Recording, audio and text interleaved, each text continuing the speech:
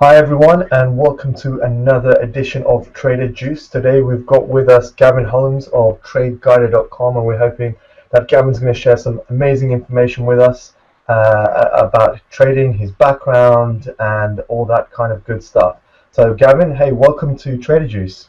Hi Amal, nice to be here, and we finally got around to doing this interview. I'm very pleased to be here, and I hope to share with your audience today some valuable information about how the markets really work.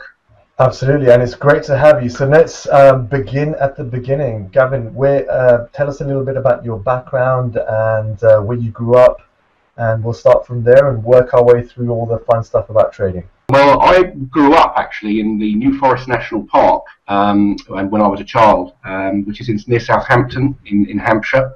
I started my career as a police officer, which with the surname Holmes, Holmes, you can quite imagine got a laugh when I went up to court and they asked for Detective Holmes to come and give evidence. But that's how I started my career. I was determined to be a police officer, but then I was injured on duty and decided to retire. And that took me into the jewellery business, and I became a jeweller, and then moved from that into starting my own business. And it's through starting my own business, which was in exhibition stand design, that I met the man that finally got me into the world of trading. His name is Tom Williams, and I'll explain more about him later. But I've had quite a varied career. I've run my own companies now for the last 16 years, and now I'm full-time as a fund manager and working with TradeGuider Systems. I'm actually back in the New Forest National Park, having lived in Chicago for 15 years. And my wife, Laura, is an American. I have two lovely children, and we now live in Lymington, which is on the south coast of England. Beautiful area. And I don't think it's too far from you, actually, Mark, because I think you're in Sussex, aren't you? Yeah, we're not too far away from me at all. Great, so great stuff. So a very varied background. So when you first met Tom, how did you come about trading as a possible career direction? How did that conversation take place? It was complete fate, and I do believe in fate in life. I had a company at the time with my business partner, who's still my business partner, Richard Bednall, which designed exhibition stands, but also had an email system where we could send a video in an email. It was quite a very unique piece of technology, and one of Tom's customers contacted us because Tom was looking for someone to invest in his business. And initially, they came to my office, which at the time was in Beckenham in Kent, to do a sales presentation to me about something called volume spread analysis. Now, I knew nothing really about the financial markets at all at the time. And I have to say, I've written in my book, I've written a book called Trading in the Shadow of the Smart Money. And in it, I actually say it's the meeting that changed my life. And that is very true. It completely turned my life around in a much more positive way. And I have to say, I sold my other businesses and focused solely on the volume spread analysis method. And we brought the company from Tom about 6 months after I'd met him. And the reason we did was I did some due diligence on the methodology called VSA. And it was based on the work of a trader you may have heard of called Richard Wyckoff, who was a trader in the 1920s and 30s, who analysed supply and demand in the market. And I went to one of my friends who was a City of London trader, and I gave him this piece of software that Tom had asked me to look at. And after 3 days, he came back to me and said, "Gavin, you've got a piece of software that is as close to the trading floor as you're going to get. You need to get involved with this business." And we brought the company 6 months later, and I've never looked back. And here I am, having lived in Chicago, where we launched the company, because we're an LLC as well as a limited company.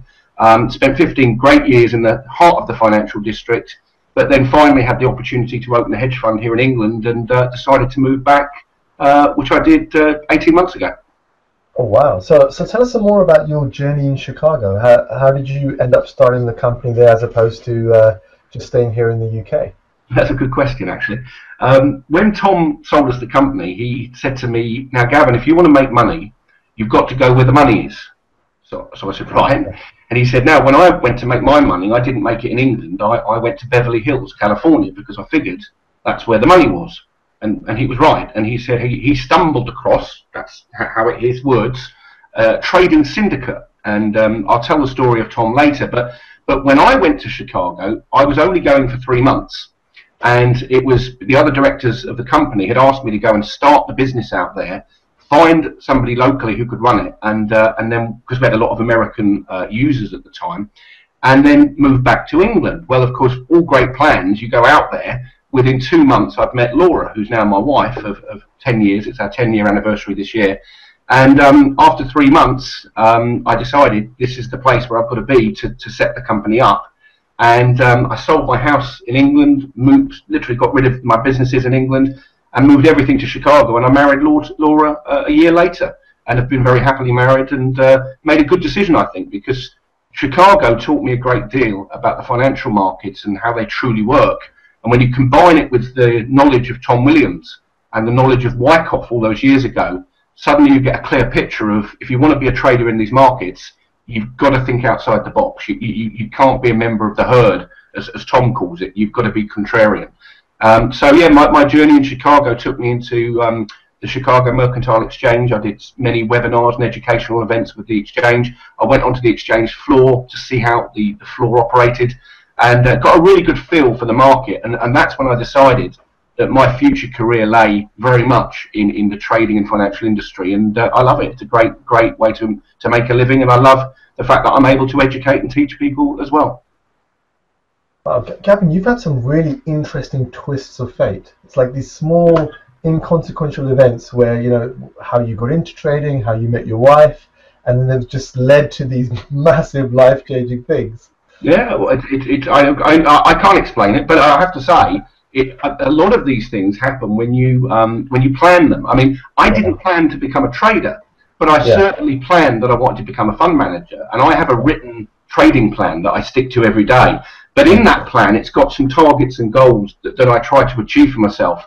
And I find that sometimes fate takes over, and you've got no control over that. But there are a lot of things you do have control over. And, you know, in the financial markets, what I found when I wrote my book was that, you know, a lot of people don't understand how the markets really work. And they're all based on very simple logic, actually. It's supply and demand that is moving the price, nothing else. It's the imbalances of the supply and demand. And when supply and demand starts to come into equilibrium, which occasionally happens, it happened today in the pound, you get an explosive move. And when I began to study it, there are two sides to market trading. There's the actual charting and the analysis, and there's the human psychology side, the human element to the trading. And that's what fascinated me when I met Tom. And as I'll explain, he taught me that not all as it seems sometimes in the markets, and sometimes you've got to, I call it thinking outside the box, but a better word would be you've got to be contrarian, which as a former police officer I never really was, and I've had to readjust my thinking to become a good trader. Absolutely. So, and I think this gives us a nice segue into talking about your methodology and overall what you look for. So let's try and layer this on. What's the kind of foundation behind what you do? You mentioned supply and demand. I'm guessing that's the big base that everything that you, in terms of your method and what you look for and what you think about, that's the base that it's all built upon. But what's the next layer up from that? What are you ascertaining from that supply and demand information? Well, there are three universal laws, I'll call them, that drive the markets, all of them. Doesn't matter if I could be talking about commodities, stocks, futures, forex, doesn't matter. You mentioned supply and demand. We hear about that all the time, don't we? We heard about it in oil. All the time they say suddenly in 2008, oil was going to the moon. Well, we haven't got enough oil in the world. There's you know, a lack of supply. Okay, so the price goes up. Then suddenly, here we are, as we're doing this interview, and oil's going through the floor because there's too much of it. So suddenly you've got this supply and demand, but that's only a portion of what we're looking for, because it doesn't give you the full picture. So there are two other laws that you can chart, and I can show you this later, and that's cause and effect, and the most important one is effort versus result. And that is such a key part of trading and charting, is looking for the supply and demand imbalance, and then look at the effort versus result in the price action. That will determine whether the smart money, as I call them, are buying, selling, or are not actively participating in the market at that time. But there's another side to the market that I wrote about in my book, which is called market manipulation. That's where prices are manipulated by very large institutions. And of course, if I'd have done this interview with you in 2010, 2011, you'd have probably said, what a load of rubbish, Gavin, markets aren't manipulated. But here we are in 2015 with the LIBOR story, and the next big story is going to be gold market manipulation. But why is that relevant to what we're teaching? It's relevant because when a market is being manipulated, volume, which is what we analyse, becomes massive. And I'm going to show you later, Amar, why ultra high volume bars are a great big telegram from the professional side of the market that they're doing something, and then the retail trader, if they know what to look for, which is what we'll teach them, can then participate in the movement of the market. But you're going to be surprised when I tell you that weakness, when it appears, happens as the market's going up, and strength, when it appears, happens as the market's going down. And most traders, especially the retail traders, use a stochastic or a moving average of price, which will give them buy signals right at the turning points when the markets are going to fall. And I'm going to show you today why, if you can read volume, you can avoid that. Interesting, interesting. So the effort and result side of things, what are we focusing on there? What are we looking for? Is that the surges in volume that you're talking about, or is that something else? Well, can you see my chart that I've got? I can see the chart, yeah. Okay, this is a chart of the British pound versus the US dollar. I'm using the VSA plugin for MT4, and this is a live account actually that I've got here. And what I want to show you is the effort versus result. Okay, now you can see at the bottom of your screen volume, okay, which is what I'm showing here, volume. You can see low volume, and you can see these two bars here, massive volume. That's a 1 hour chart of the pound.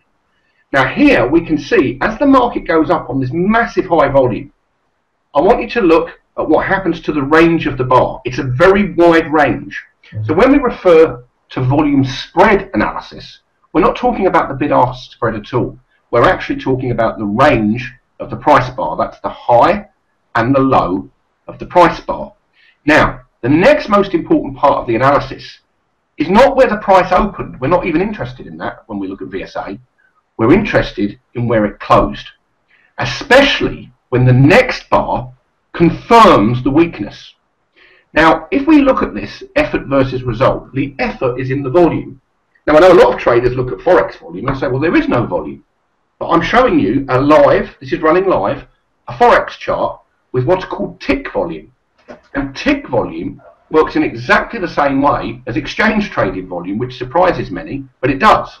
Because it's activity. That's what we're looking at. It's activity. And what you can see here, Amar, is that you've got massive activity as the market's rallying.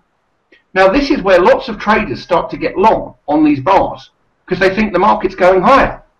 We've got a signal which tells us up here, actually, the market has got supply coming in.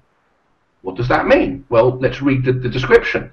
Because this is not a black box. It's not a buy-sell signal system. It will be shortly. We're developing stuff. But at the moment, it does require the trader to use their skills to identify trading opportunities. And I'll show you how that works shortly. But what we see here, it says this is an up bar. Okay, what do we mean by an up bar? It's a price bar that's closed higher than the close of the previous bar. That's what we mean by an up bar. Okay? So you with it so far? Sure, absolutely, yeah. Okay. And it's closed off its high, showing an increase in volume, suggesting supply has entered the market, right? Well, that basically means sellers are overcoming buyers at that price. Okay, is what it means. Often these bars appear as an upthrust. The bar is marked up but falls off rapidly to close on or near its low, which it does, with an average to wide price spread. Spread is the high and the low of the price bar, and you can see this is a very wide spread bar closing on the low. And most importantly, as you're going to see in a minute, that next bar closing lower has to tell the trader who's steeped in VSA, volume spread analysis, that here supply is overcoming demand and we will see falling prices. And we have. And you have to, because that's how the market works. Now, if we read up, it says the upthrust is a money-making maneuver by the market makers to catch stops of those who are short and trap the unwary into buying.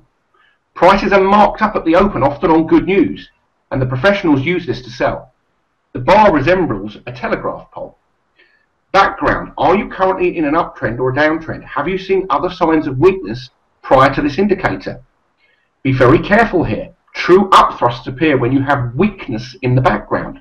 Now, this is important. We do have some weakness in the background here. This signal, however, is what we call confirmed. And what we do is that's the scanner that I'm going to talk about in a second. And over here, we can see that this indicator tells us it's not confirmed, which means you can't get ready to go short because it's not confirmed. And confirmation comes on the next bar. But this signal, which today in the pound, was in fact the market. This was deliberately done. The market was marked up at the open very rapidly in London, and then immediately the sellers began to pour in. We have a confirmed principle, sign of weakness 48, followed by two other principles of VSA, which I'll explain later. Weakness has appeared because it's an up bar again, but look, this time the volume's still high. We close in the middle, the next bar closes lower, confirming what you're seeing here. And then 4 hours ago, I issued a trade alert in our live trading room. We have a live trading area where I issue alerts, and this was confirmation. It's called no demand. Look at the volume, much lower, and we can see on this bar that there's confirmation because the next bar closes lower and the price fell. Now, on the left, you're going to see a scanner, and what this is doing, Amar, is it's measuring the different time frames, starting with a daily chart, a 4-hour chart, a 1-hour chart, a 15-minute and a 5-minute chart. And it's then determining the trend by colours, and this is proprietary to the Trade Guided company. And if it's red, it's trending down. If it's green, it's trending up. And your optimal trades for scalping, if you want to scalp, is to look at the 5-minute chart, the 15-minute chart, and indeed, as I'll show you, this even works on a 1-minute time frame. Here today, on the 1-minute chart, you can see where we had the falling prices here. There's the supply present, and then we have the big collapse in the pound. We come over here, more weakness has appeared on the 1-minute chart, and now we've got some strength appearing, and the market's going up because they're supporting it down here. So everything, Amar, is based on the premise that volume is activity, and if you see very unusually high volume, it means the big institutional money, the smart money as I call them, are becoming active, and it's time for you to look for a trade. And then most importantly, I'm a trend trader in different time frames. So if I'm going to scalp the market, which means I'm going to be in and out fairly quickly, I'm going to use a 1-minute, a 5-minute, a 15-minute chart. If I'm looking to invest in a stock, for instance, because this works with stocks, I'll use an hourly, 4-hourly, daily and weekly chart. And again, it's all about aligning trends with unusual volume activity. And if you can do that, you can trade in harmony with the smart money, which is what I wrote the book about. Very interesting. Can we go back to that hourly chart for a second? Certainly. One you had up a moment ago. Mm-hmm. How would you see? This is like a characteristically very emotional chart in terms of what it's showing about exhaustion and what you're seeing in the marketplace as overall. Can you describe how do you factor? You know, is that what volume spread analysis is describing? Obviously, it's giving an indication of what's happening with volume and this type of thing. But because you're seeing this major high, and then suddenly at the close it's pulling that back away from the high, are we seeing like a kind of short-term capitulation type of thing, exhaustion in the marketplace? You know, is this, you know, the suckers, their stops being taken out? How would you describe the kind of overall emotions in the chart right now? Well, it's very clear. Basically, this is a stop-going maneuver for anyone that's short. It gets rid of them. Yeah. But for me, it's a trigger to find a trade setup. Now, we have a system that scans the market for this type of activity, right, which you saw here. Now, what that's doing is you can see the numbers of the signals are on each of the bars, okay? Because each signal has a number. There's over 300 indicators. I don't like to use the word buy-sell signal because it's not. It's an indicator that's measuring the imbalance of supply and demand. But what's interesting, if we look at the daily chart yesterday, okay, you can see it's got an indicator number. All right, 148, and you can see that the daily chart has been in a downtrend for nearly, what, a week and a half? So what is that telling me? It's telling me the big trend is going down. That's because I use the daily as my main guide. Now, the 4-hour chart overnight was going down and did give some good trades, but then it changed as they marked it up. So now we've got some congestion on the hourly chart, and we know that because the boxes turn grey when the market's in congestion, or a congested period. You can see it here and here and here. However, the best trade of the day came when the 5-minute chart and the 15-minute chart all aligned, as you can see as they're doing. Yeah. And then we see 198, number 29, signs of weakness appearing. So let's go and look, first of all, at the daily chart. And you can see here, yesterday, there is an indicator which I suspect today is going to be confirmed. That's a daily chart. It told me yesterday the market's been marked up. Most importantly, though, it's in a downtrend. You can see we're trending down. We're making lower lows. So I know that the pound here, this manoeuvre yesterday, is designed to wipe everyone out. And it's done on budget day. This is quite deliberate. There are a lot of shorts that got killed on that bar. But I look for that signal to say, there's a shorting opportunity coming tomorrow. So now you go to a different time frame. You say the hourly chart, well, you've already seen the weakness appearing, and you can see the market responding to it right now. That's a live chart. Yeah. And then you look at the 15-minute chart, you can see the same thing.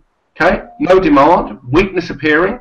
Over here, more weakness appearing, more weakness appearing, and look at what the market's doing. It has to fall because it's been marked up. And the market's exactly the same as running a shop.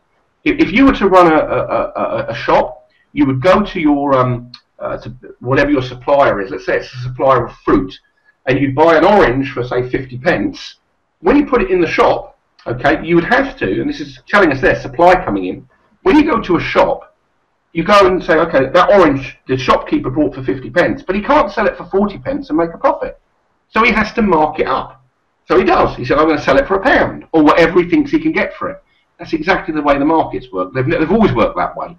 But people get very confused with the market because they're often trying to fit a mathematical formula to it to find a buy and sell signal. Well, actually, the markets don't work by mathematical formulas at all. They move on supply and demand. It's quite simple. So the emotion you're seeing in this chart is very simple. With the institutional, well, I'll call them the smart money because that's what my book's about, have marked the price up. It's closed in the middle. Yeah. The next bar's closed lower.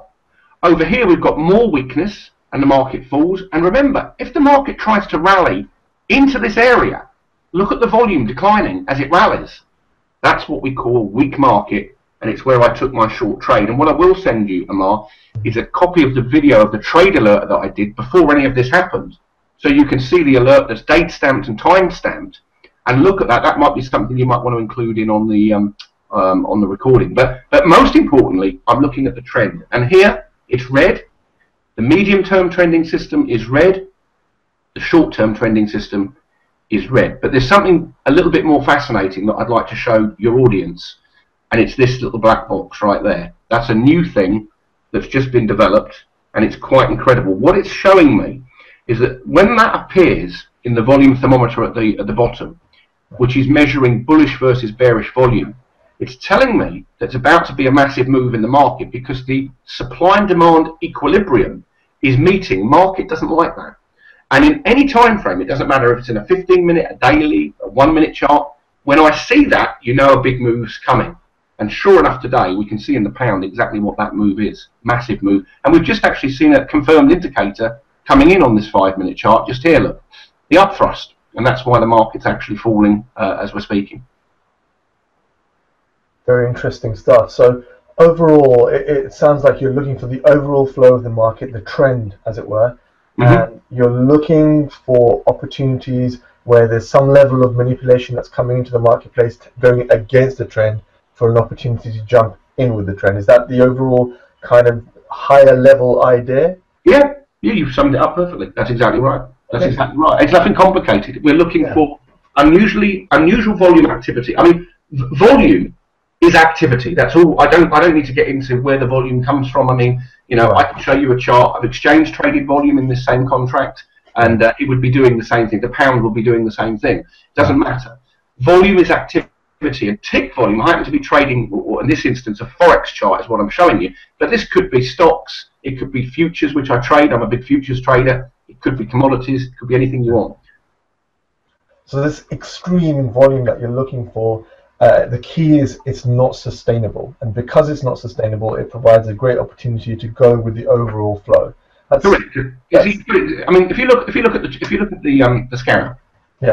What this has now done, and this is a fairly new development, is this will send an actual email to me when we actually see a principal appear. So basically, what happens is if there's an ultra high volume bar appearing in the market, this system, which is actually MT4, can identify it and send me an email, which it did this morning actually, and say, yes, there is a very unusual volume bar on that particular time frame. It's time for you to go and look at it. Now, the upthrust in a downtrend, which we can see here, is a very strong sign of weakness. I mean, that's why the market is not reacting strongly, because it's what we call a confirmed sign of weakness in a downtrend. Those are the sort of things that you're going to look for. Here's the scanner, and if we put the information box up, we can see here, there you go, that was 20 minutes ago. There's the up thrust, confirmed, and you can see what the price is doing. And that's, I mean, this is why I love showing this software, because we can do it live and not in hindsight. It's all well and good me preparing PowerPoints, but that's not the best way to show what we teach. It's better to show it live. That's really interesting stuff. You know, in the last 5 minutes, we've hit on market manipulation a few times. It'd be really good to kind of go in and talk a lot more about that, and maybe share some examples of what you mean by that, and kind of news-based examples of market manipulation. That's a tough word to say. Well, it is for me. there's multiple examples. I mean, if you go to Google and just type in market manipulation, that's all you need to do. Just go to Google it. Go and Google it, and what you're going to find is all the latest information. The big story in London at the moment is the story of Quindel, which is a big stock that is being investigated by the FCA. But there's multiple examples. There's been examples of gold market manipulation. Indeed, Andrew Maguire, who used to work with Goldman Sachs, had mentioned back in 2010 that gold was being manipulated, and you know, and that's something that's been going on for a long time. It's nothing particularly new. I mean, if you go back to the 1980s and you look at the price of silver, for instance, you're going to see that silver has never ever been above the price of $50 a troy ounce, ever. Yeah. Now that's impossible, but people don't believe me when I actually say that, and I say no. And the Hunt brothers actually cornered the market in 1981. Bunker Hunt actually had actually admitted that they actually made a fortune cornering the silver market, but then of course they lost a lot of money when they let it slip. But you go and look back only a few years ago, and there was a key level reached in silver at 49, I think, at $49 a troy ounce. Yeah. And immediately the market collapsed the next day. Only if the market is manipulated can that actually be allowed to happen. Interesting. And how would you take advantage of these manipulations? And what is it that you're looking for? Unusually high volume. Let me show you the silver chart. It's that simple. I'm asking these questions looking for a level of complexity, but it's not. It's a simple concept. You're looking for the volume tells you everything. It does. I mean, look at this live, okay? Now, this is a classic VSA setup, okay, using the VSA method. Number one, the diamonds in the software are what we call a short-term trending system. They're proprietary, by the way. They're proprietary to TradeGuider. We invented this, and the code for it is built into MT4, but it's not part of the MT4 package. This here, this box here is a medium-term trending system. And so if you've got a short-term trend and a medium-term trend, and you see a VSA principle appear, then there may be a scalping opportunity or a short-term trade there. If it's on a bigger time frame, as you do often see this in much bigger time frames, there's a much longer-term opportunity there for you. Now, in this instance, I'm using the MT4 platform, but this works exactly the same for stocks. And what I'll do, let me go to my TradeGuider chart, so just bear with me, and I'll open the TradeGuider real-time software, and we'll let the data come in. And then what I'll show you is a couple of stocks that well, certainly I know the one in London has had a report in the news about it. In fact, it's just actually be quite interesting to bring that up for you. And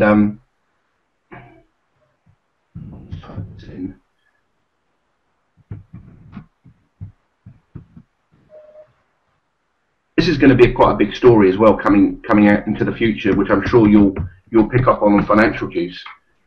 Oh, we'll certainly try to. It's a story that's going to be it's in the news right now because of the amount of people that lost money in this particular.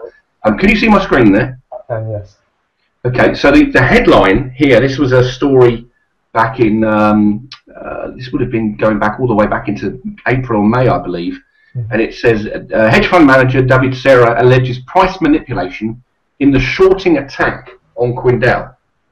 Now, we now know, okay, there was a shorting attack on this company. It knocked billions of pounds off the value of the stock, over £1 billion off the value of the stock.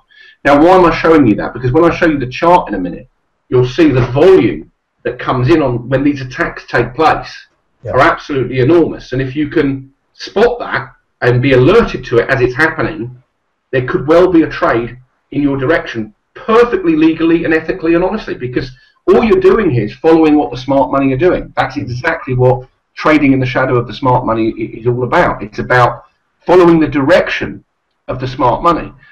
This is gold at the moment, which is very interesting. We talked about, do you want to talk about something that's manipulated? This is gold, which was knocked down to 1158, and then they supported it. You can see the high volume down here. Look at as they supported the market. Yep.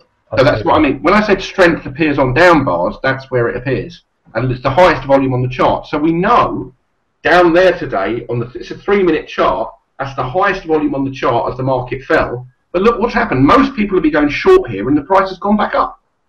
And we've got indicators that show why that actually happened. If we think logically about human nature, if there's an opportunity to make money in something, and it could be in the stock market, of course, we know it's trading stocks. In the forex market, it's currency exchange. I was at a seminar in Bulgaria a few weeks ago, and I talked about the manipulation of the forex market. And a couple of people in the audience said, Gavin, the forex market's too big to actually be manipulated. And I said, well, that's completely not true. I said, if you go back, I'll give you an example that people will remember in England. So I think it was 1992 when George Soros and the Quantum Fund made a speculative attack on the British pound. Do you remember that? And my interest rate, it went up like sort of 8% with Norman Lamont. I just bought a house as well, and I'm thinking, oh, what the hell's going on? I mean, literally, the UK government was undergoing a speculative shorting attack from George Soros. Is it manipulating the market? No, that was opportunism. But at the end of the day, there are times when the markets are completely rigged. And in fact, the LIBOR scandal, which has come out here in the last year, is just one example. There'll be plenty more coming out, I'm sure, because that's the way the markets have always worked, and that's the way they always will work. I don't think it'll ever be stamped out.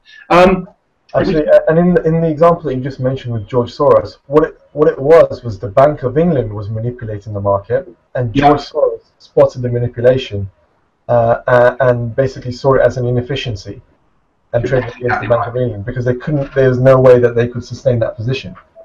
Exactly right. Yeah. Now this is crude oil, right? And we'll go back all the way to 2008.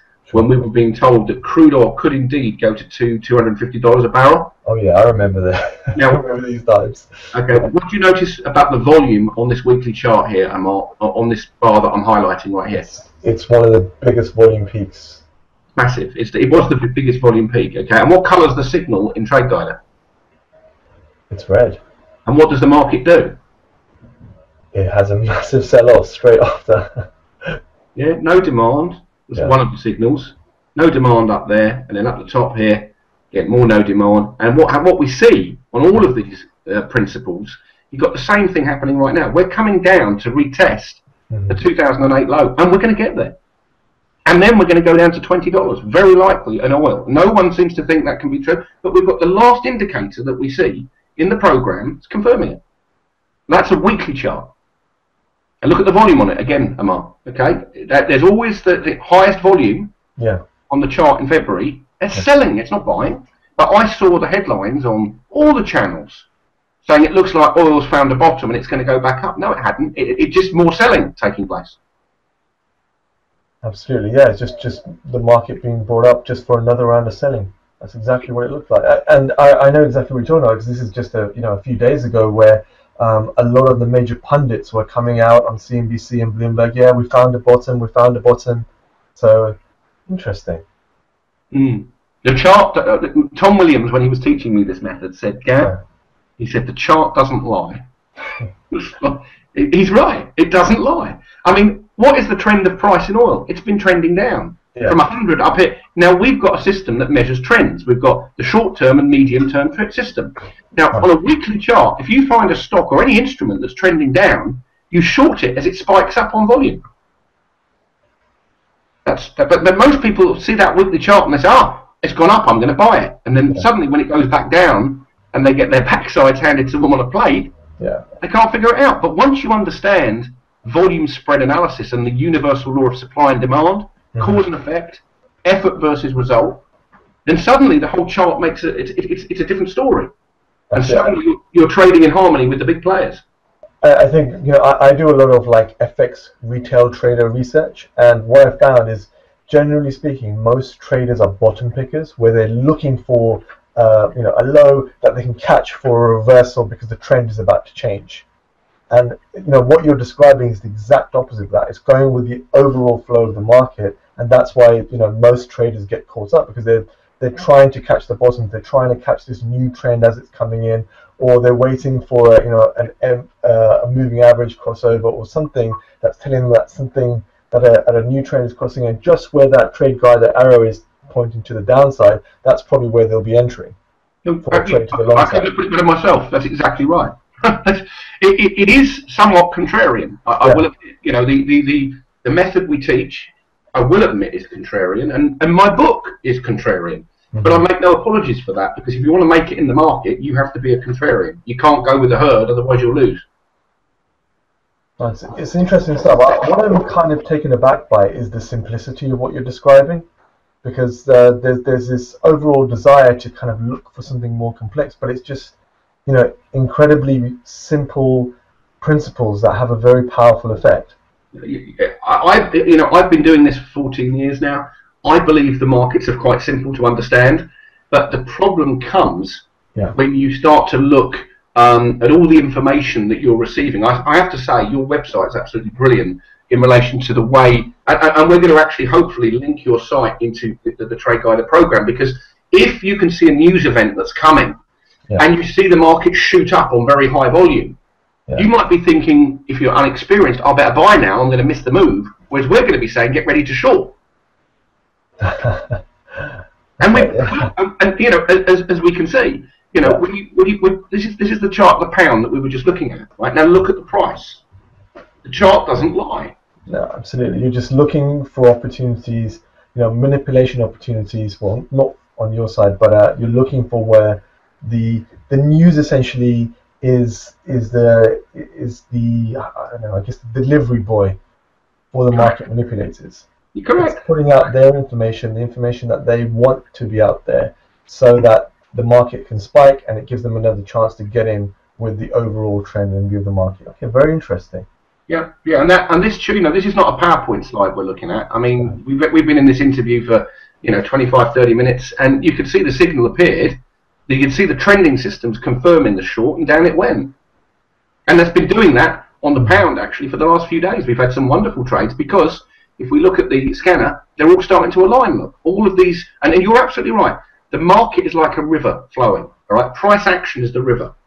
Now, if I go for a swim in a river, which I tend not to do now, but I used to as a kid, I jump in the river. I want to flow with the tide. It's much easier to swim that way, unless I'm trying to get fit, in which I'm going to swim against the tide. But if you swim against the tide, you're going to get very tired very quickly, and you could end up drowning. But if you allow the flow of the river, or price in this case, to flow in your direction, which it clearly is on the 5-minute, it clearly is on the 15-minute, the hourly's just changed, the daily's already there, this will change, I'm sure, in the next 4 hours, then trade short and wait for the VSA principle to confirm the trade. It isn't complicated and it isn't difficult, but of course so many people have been pre-programmed with stochastics and moving averages, and they suffer from analysis paralysis, is what I find. They just don't know which way to go, because they get so many different types of analysis methods. That's what I find. They just suffer with analysis paralysis. Absolutely. And here's a question for you. I can see the power of your method in a trending type of environment. What happens when the market goes sideways? How do you position yourself, and what do you look for in order to protect yourself? Good question. I don't trade. Okay. And I'll tell you, it's simple. Why would I trade in a market which is going sideways? Where potentially you're going to be whipsawed out the market. So I'm trading in harmony. When these are all aligning, my trade is a much higher probability trade than if I was to do a trade. So what we're saying here is very clear, that you trade in the direction of price action. And look, we can see already now, look, some strength coming in. This is a reversal. This could stop the market here at this point. So if I was in a short position, which I'm currently not, I've already closed it, but if I was, I'd be aware that there's high volume on this down bar. And if I look at this and look at this indicator, I say, now, do I want a stopping volume? Is the market going to hold here? Now, I would use now the thermometer to continue in the trend and say, right, well, if I see that, I'll move my stop a bit closer because I've participated in the move had I been trading that. Yeah. And then I see the strength coming in. And now what I watch for is the market to test this level and then start to rally. This could prove to be at least a stopping point for the market, because you can't continue to have falling prices all day. Usually they'll stop it and move it back up a bit to catch some stops, and you might be seeing that live as we're filming this. Okay, going back to the sideways market, so the scanner is essentially giving you your cue to when you should be looking for a trade, and you're looking for an alignment between the time frame that you're trading on and the higher time frames like the daily or the 4 hourly. Correct. And when you're not, I just want to make sure I completely understand this and for our viewers. So when you're not seeing that alignment, you're flat. You don't look for a position. No. How long can a span like that last for? Well, what's the longest sideways market that you've seen where you've just kind of sat on your hands and waited? Oh, it doesn't happen very often. I mean, generally speaking, the wonderful thing about this particular platform is I can scan multiple markets. All right. Now, I'm scanning all of these at the moment. Right now, you can see, and this is just the currency pairs. I've also in the background got the gold, the silver, the palladium, the whole lot. Now, if you can't find a setup in one market, you wait and you go to the next one. Now, that's the most difficult thing about trading, is finding the setup. But with the scanner working in the background over here, what it does is it's linked into my email account. So when these all start to align and a principal appears, it sends me an email. That's how I go and find my trade. I can tell you for a fact, I trade every day usually, because there's a trade somewhere. Like today, it was the British pound. But you know, there is always going to be a situation in one of the markets where they're all aligning. There's always going to be that, and in fact, it's happening on the pound right now. Very interesting. So we've talked about the methodology. We've talked about what you look for. Now the big question is, how are you managing your risk? How are you managing that trade?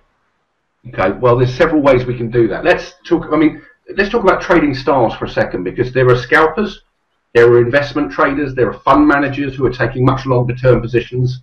I have a very simple rule which I follow, and risk management is one of the most important parts of trading, is I never put more than 2.5% of my capital in any one position. So if I can trade more than one position, but my risk is always 2.5% maximum, and I never break that rule. Okay, so that means if I wanted to take a trade here, and I was trading a £50,000 account, I know that I need to put my stop at a certain place. Now the software has a mechanism that will show you where a stop should be based on certain parameters that were programmed by Tom Williams.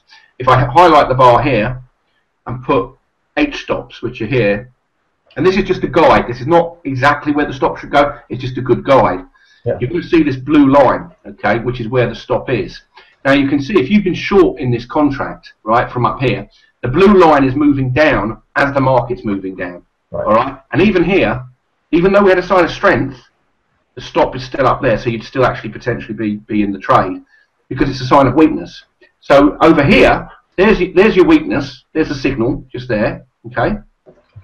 Okay, and over here, the market's fallen down because of that. The test that we had here, the green signal, has failed, and this stopping volume is not holding the market up at the moment. It's only a 5-minute chart because it's still weak because of that big bar I showed you on the hourly chart. If we look at the hourly chart, what's going on in the background? That's the 1-minute chart, by the way.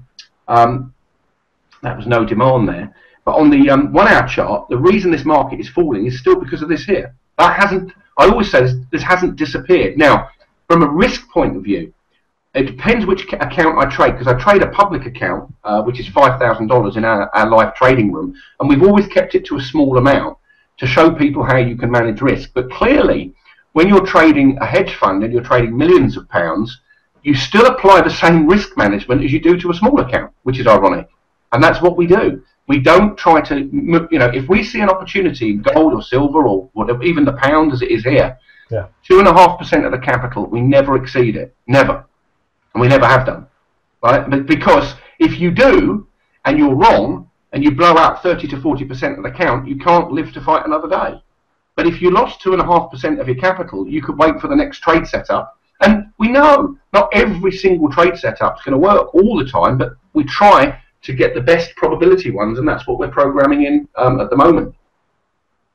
Very, very good stuff. Very good stuff. How are you taking your profit? So we've got the risk management in place. You've got the system telling you where to move its stop, and essentially you're following the trend and the trade along. What parameters are you using to take profit? None. So you let the trade flow, and then when it comes back to stop and gets taken out, is that kind of how it works? Exactly right. I use a trading stop. I use the software to tell me where to put the stop. I don't set profit targets because the market can go a lot through that target and go much further. And as Tom Williams taught me, a trend will go on a lot longer than you think it will. So the golden rule, I know most fund managers will tell you, is let a good trade run. Exactly. My rule is this: my first priority in a trade is to get to break even. The first priority. That's all I think about. Right? When I'm in the trade, the first thing I'm going to do is get to break even.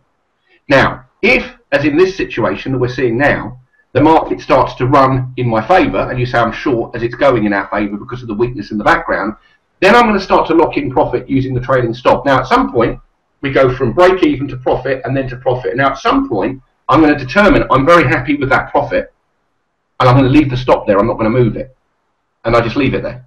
And sometimes, I'll leave it overnight, and I'll wake up the next morning and the market's moved another 300 to 400 pips. Sometimes it's come up and stopped me out, but I've still made a profit. But the key strategy for me, that's in my trading plan, is as soon as you've got a decent move in the market like we're seeing today, number one, you make sure you get your stop to break even after you've entered, and number two, once you've got it to a profitable position, you can either trail it, which the software will show you where you should put it, as you can see here, which will lock in profit all the way down. You can set in MT4 and other platforms an automatic trading stop, but I don't bother with that. Once I've got to a profitable position and I'm comfortable with it, I let the thing run as much as I can. On the other hand, if the market goes against me and I don't like what I'm seeing, I'll close it out fairly quickly.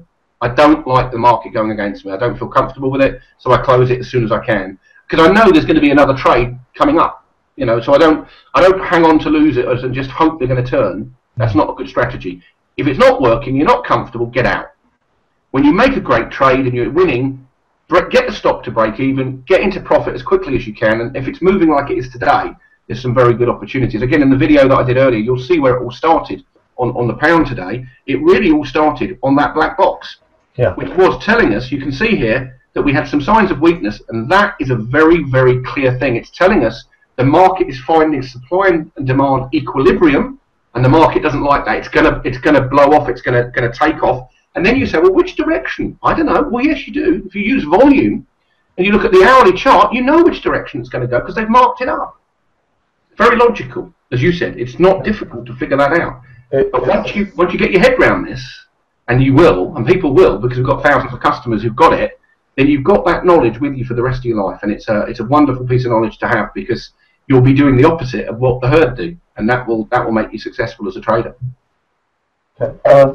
Just want to summarize the overall strategy, and from what I've gleaned and understood, and you can correct me if I'm wrong. So essentially, you're looking for trades that go with the overall trend. You're looking for high volume market manipulation type information that is going against the trend, and you're looking for an opportunity to go with the trend on the back of that.